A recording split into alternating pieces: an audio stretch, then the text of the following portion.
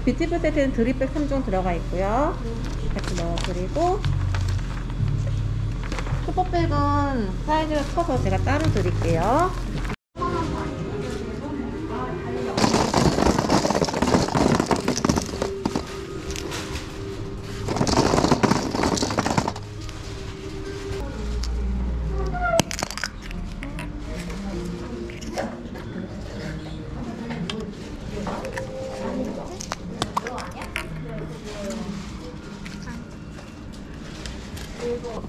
네, 미니 파우치랑 책갈피예요.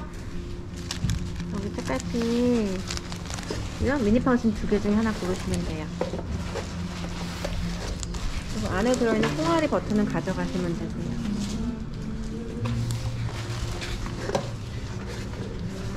왕패치 이쁘다.